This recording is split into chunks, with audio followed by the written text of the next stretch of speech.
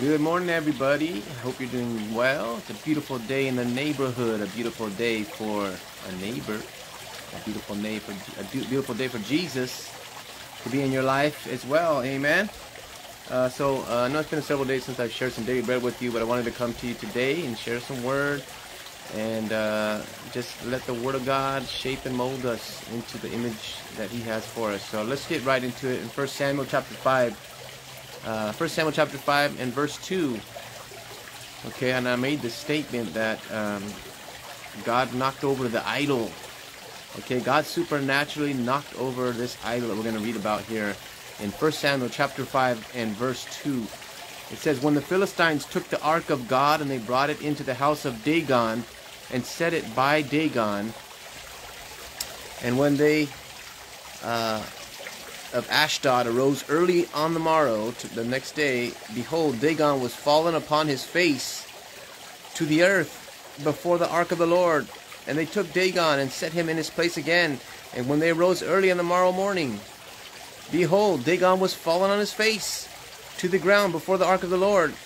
And the head of Dagon and both the palms of his hands were cut off upon the threshold. Only the stump of Dagon was left to him." Okay, we'll stop right there. So here we see, just to kind of go over real quickly what's going on, the Philistines were the arch rivals or enemies of the children of God, the Israelites.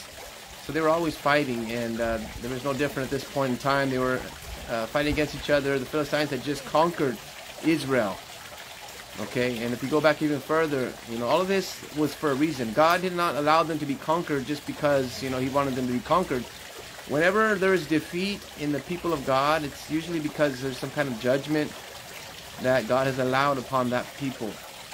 Okay, and so what happened was the priest, Eli, had two sons, and his two sons were being very evil, being very wicked, and doing a lot of things that were evil and sinful. And the priest Eli did not reprimand them. He did not rebuke them. He did not correct them. He did not, put pressure on them to get, things right. So he kind of just overlooked it. And how many times do we do that with our children or with people, our people in the church, where we don't want to offend them, we don't want them to leave. We want them to keep coming and participating and contributing and paying their tithes and everything. So we don't tell them the things that they need to know or hear about sins that are in their life that need to be corrected. We don't give them the full counsel of the Lord. We just make them feel comfortable, and we're not doing them any service by doing this. So Eli was doing this to his boys, his two boys. And so the Lord finally had enough. And He said, "I'm going to bring judgment upon you. Your household is going to be basically judged, condemned, and I'm going to bring judgment because you have not corrected this evil that was taking place in the house of God through the priesthood." And so, years later, the judgment starts to fall, and we see judgment coming against the children of Israel. They go to battle against the Philistines, and they lose. They take the Ark of the Covenant out there to think maybe God's presence will be with us if we fight again. The Ark of the Covenant was representative of the glory and the presence of God, the blessings of God, because God's presence would fall upon the Ark of the Covenant, literally fall when they would offer the sacrifices, the blood sacrifices there. His presence, His glory would fall right on top of the Ark of the Covenant. Okay, and it was just like this box, huge box with angels with their wings pointing towards one another, encased with gold. So it was a really beautiful artifact, but it symbolized the presence and the glory and the power of God. And so they took the Ark of the Covenant out to fight the Philistines, and they still lost because the judgment of God was upon them. The judgment of God was upon them because of their leaders, their priests.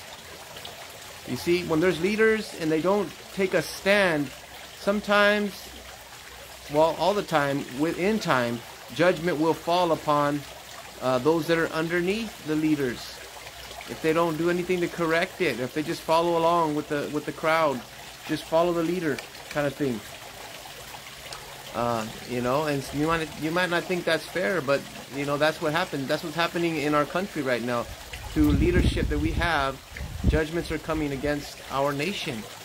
And if they don't change their ways, if we don't pray for our leaders that God would change their hearts, or God would break those strongholds that are guiding them, or silence those voices that are whispering into their ears to legalize things that are not of God, to promote things that are sinful and wicked. If we don't rise up as a body of Christ and begin to fight in the Spirit against these principalities and powers and rulers of darkness and wickedness in high places, all these spiritual strongholds that are in our nation, then we're going to eventually see the judgment of God fall upon this nation. You know, we're in such a crucial time right now as a body of Christ. We need to wake up, and we need to get into action in fighting and interceding for our nation, for our country.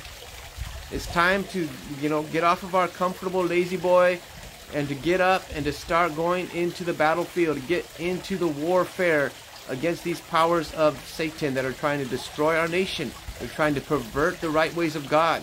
They're trying to drag our country through the mud, the muck, and the mire of sin, and promote all that is wicked and sinful. We can't just stand back and just let it happen. Somebody's got to stand up and be a voice of righteousness, be a voice of truth, to correct, and in love. Yes, in love, with patience, with prayer, but nonetheless, we've got to raise our voice. Raise our voice. We can't hide in the corner and just kind of blend in with the woodwork. We've got to be a light in the dark place. So Eli did not do this, and judgment came upon them, and that's why they were in this situation. So the Philistines overcame them. They took the Ark of the Covenant, and they put it in the city of Ashdod, in the temple of Dagon, their god. They set it up right beside the temple, the idol. Dagon which was one of their gods that they served. And as we read, several times they did this, and every time in the morning the idol would be on his face, flat on his face, bowing basically, in essence, before the one true God, or the symbol of the one true God, which was the Ark of the Covenant. And then ultimately the head was broken off, the palms were cut off of the god, which was just completely annihilating their god. Okay, and so I just thought about reading this. I felt to read about this and teach about this a little bit today, because I want to encourage somebody today that our God is the Almighty God. There is only one God, one true God, the Bible says, and it is the Lord God Almighty, Yahweh, Jehovah God, who was manifested in flesh through Jesus Christ, the Son of God, revealed unto us, amen, through Jesus Christ. And so we don't need to be afraid of any other God. We don't need to, be concerned about anything else that could come against us, because our God is the one true God. And our God will cause all to bow before Him. There is nothing that can exalt itself against God and overcome His will. God will always win. We all like to win, right? Everybody likes to be on the winning side. Nobody likes to be the loser, right? So just know that our God wins. Jehovah God, He wins. So get on the winning side. God is working in the earth. He's doing things right now. He's moving. He's shaking. He's putting pieces in place, just like a master chess player. And He's going to fulfill His perfect will. The question is, are you going to get involved? Are you going to be a part of the process of what God is doing, a part of the plan, the great master plan that God is enacting in the earth? There's nothing more fulfilling than being involved in what God is doing. All of the other stuff it's fine to be productive and fruitful and work hard and make money and buy, sell, and all that. That's nothing wrong with that, but that's not going to fulfill your heart, your soul. That's not going to give you that joy, that expectation, that energy that you really want. All of that is superficial. You can't really live a full, fruitful, productive, purposeful life without being connected to God, having God working inside of you through His Holy Spirit. The Bible says that when we come to God, we have to repent of our sins, because that is what separates us from God. Our sin, our rebelliousness, our pride, our lusts, our selfish desires, fornications and adulteries and idolatries, the things that we put before Him. We've got to repent of all that. Our hatred and bitterness and anger and frustration, towards others. We've got to forgive and let go of all that. All of that is a weight. It's a heaviness on us that keeps us from progressing forward and drawing closer to the one true God. And so when we do that, then we can begin to start building that relationship. We can be baptized in the name of Jesus Christ for the remission of our sins, as it tells us in Acts 2:38. We can be filled with the Holy Spirit, which is the power of God working inside of us. And then we begin a journey of fellowship with the Holy Spirit. Okay, we learn how to hear the voice of God, to hear the Spirit, what the Spirit is speaking to His church, to you, to your church, to your family. You know, God is speaking. He's moving. He's working. He's always at work. You know, we were talking about this in our youth class the other day, how God is not a wasteful, lazy, just absent-minded God. He's always purposeful. He's always doing something. You know, He doesn't just waste time or waste resources. He's always a purposeful God doing things for the good. And so let's get involved. I want to encourage you all to get involved in what God is doing. Jump in the river of God's flowing. God is flowing, like His purposes and plans are flowing like a rushing river. There's nothing that can stop it. There's nothing that can get in the way. There's nothing that can prevent it. You know, God is going to achieve His purposes.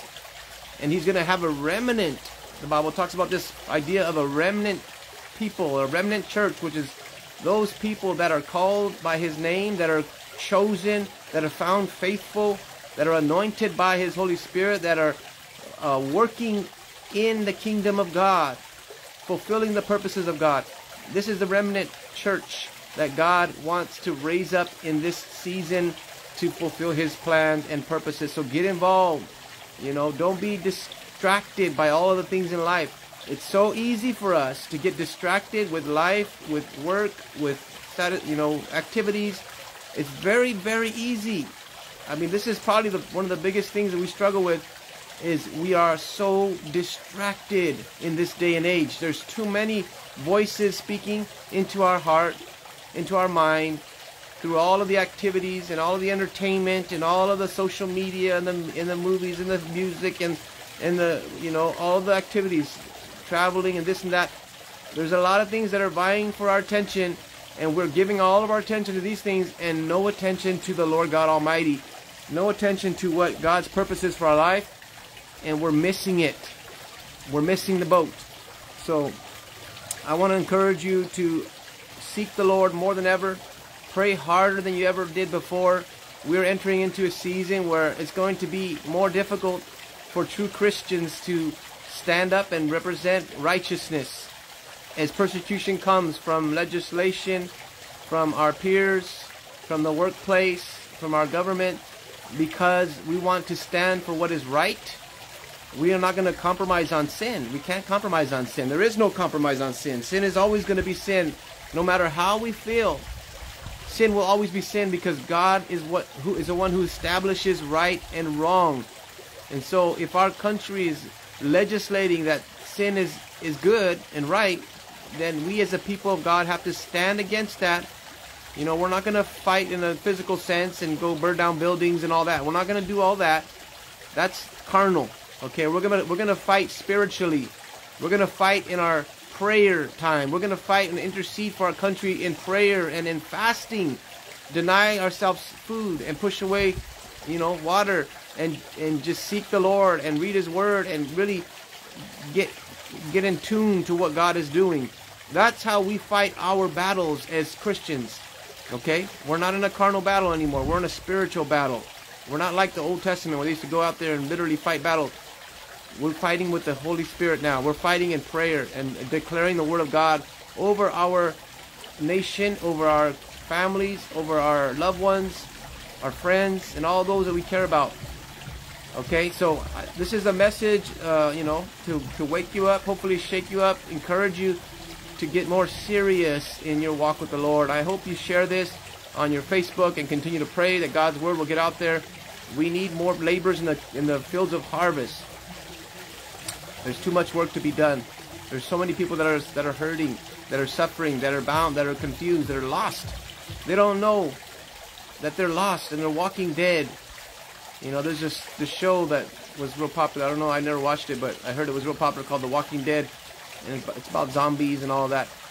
And you know, a lot of people are walking dead because they think they're alive. They think they have some kind of purpose in life, and they're working real hard and they're doing a lot of things that they think are meaningful, but they're literally just wasting all of their life, and they're not accomplishing God's purpose for their life. They're walking dead, and we need to help them wake up. And the only one that can wake them up is Jesus. And so share Jesus with your friends, your family, your neighbors, your coworkers, your brothers, sisters. Share him with the world around you. Share him with the stranger God places in your path. Share him with that homeless person that you see every morning on your way to work. Take a second, stop by, and encourage them. Pray with them. Give them something to drink.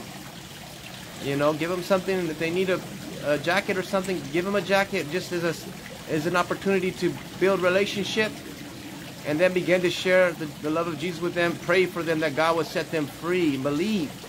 Have faith. Believe that God will do a miracle in their life. You know, we need to begin to walk in faith in these days. It's time for the church to believe what the Bible says. You know, it's been too long that we've been playing church and just hanging out. But it's time to actually be the church. It's time to be a mighty force in the earth. Not because of our ability, wisdom, or strength, but because of the Holy Spirit that God has given us, that gives us power and authority to declare his will. We have power and authority to cast out devils, heal the sick, raise the dead, and preach the gospel to every creature. This is something God has ordained for his people. So, once again, let's rise up together. Let's pray together. Let's pray for one another. Let's cast aside, all of our, personal. Let's not allow personal convictions and our little customs and traditions and all of that to get in the way of what God is doing. There's nothing wrong with having traditions and customs and all of that.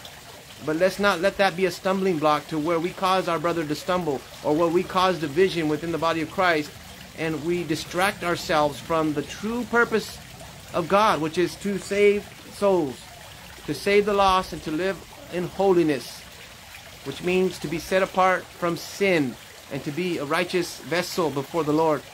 So, just wanted to share that with you this morning, and I appreciate you guys' prayers, and we're going to be going out today, Lord willing, to serve the homeless, and if anybody wants to get involved with that, we'd love your help. We'll be gathering probably about 5 o'clock in Tulare, California. So if you want to join forces with us and go out there and fight the devil and help people get set free, we need your help. My number is 559-909-3117 if you'd like to get involved, or if you want to donate anything to the ministry, food, water, clothes, shoes, sleeping bags, tents, whatever you think that they could use out there, or if you want to donate financially, either way, we'll put it all right to the ministry. Please reach out to me, and we'd appreciate your help. Again, 559-909-3117 is my number. If you need prayer for anything, please don't hesitate to reach out. We're here to intercede for you and declare God's will over your life.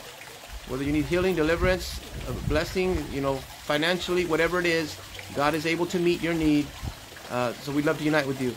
Okay? And if you'd like to be born again, if you've never been born again, you want to be baptized, filled with the Holy Spirit, you want to truly repent of your sins and become a true disciple of Christ, not some fake, Christian that just has a superficial faith and doesn't really love Jesus and love his word.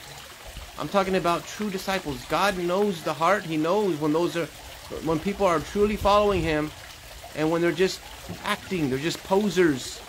They're just playing the part, but their heart is not really in it. God knows the difference. And so if you want to be that true Christian, that true disciple, and you want to make a covenant with Christ, to accept him as Lord and Savior and follow his voice, follow his word, and be baptized in his name for the remission of your sins, we'd love to help you. If you've been baptized as a little child, that's fine. But in the Bible, we see people were always baptized as adults, knowing right and wrong, knowing who Jesus Christ was, and being able to accept him as Lord and Savior. They were able to make that commitment, just like when you get married. You don't get married when you're 2 years old. You get married when you're of age, and you can know the commitment, the covenant you're making. So if you want to make that covenant as a grown man, woman, we'd love to help you get baptized in Jesus' name, as the Bible tells us to do in Acts 2:38 and other places. We see examples of it. If you need the Holy Spirit, we'd love to pray for you that you receive it. So let's pray. Father, I thank you for this word today. I thank you for the encouragement that we get from this word about how powerful and how awesome and how mighty you are. You are the only God. There is no other God. All other gods are fake posers. They're phony, and they are subordinate. They're not really gods. They're devils. They're demons acting like gods, trying to get glory, trying to get praise. And you are greater than all those things, Lord. So we just thank you, God, that we have that confidence in you, that we know that you are always going to overcome, that you will always defeat the plans of the enemy. You will always, see us through our troubles and struggles and trials, that we don't have to be afraid. We don't need to be in fear. We only fear when we feel like we are, the underdog, when we are out-muscled, outwitted, or when we are weaker. But we are not through you, because you are greater, Lord. You have all wisdom, all power, all knowledge in your hand. And we are your children, and you are living inside of us through your Holy Spirit. So we just thank you, God, for that comfort. Help us, Lord, to be bold in our faith. Help us to walk with faith. Walk by faith and not by feelings and emotions. Because we are not children of emotion. We are children of faith. And we just thank you, God, for helping our faith and removing all disbelief, all doubt. Remove it right now in Jesus' name. All fear, we command it to leave in the name of the Lord. We thank you, God, for helping us to be strong, helping us to raise ourselves up on our feet, to get our foundation underneath us, the foundation of your word, and to go forward and to do great exploits for your name's sake, for your honor. We know that you have called us for this very purpose, Lord. And we surrender ourselves voluntarily to you this day. Take over, Lord. We've made a mess of our life. Take over today. Have your way in our life. Cleanse us of all of our sin. Wash us in the precious blood of Jesus. Fill us with your Holy Spirit, Lord. And give us power to live for you and do all the great things that you want us to do. We take authority over every demonic thing that has been lying to us. We renounce all sin. We renounce all evil, all doubt, all fear. We renounce all curses on our family, curses on our bloodline. We renounce all witchcraft and sorcery and occult activity that we may have been involved in or our family has been involved in. We renounce it all right now in the name of Jesus. Purify our hearts, purify our bloodline, purify our minds in Jesus' name, and sanctify us for your holy purposes. We pray all this in the mighty name of the Lord, and we thank you, God, for honoring our prayers and being with us and going before us and behind us and protecting us and prospering us for your will to be done. We love you and we appreciate you, and we will always trust in you, oh God. In Jesus' name, amen.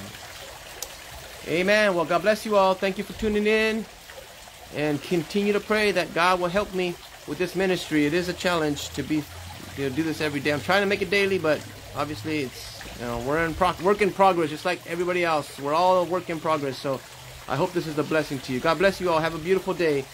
And Lord willing, we will see you soon with some more Daily Bread.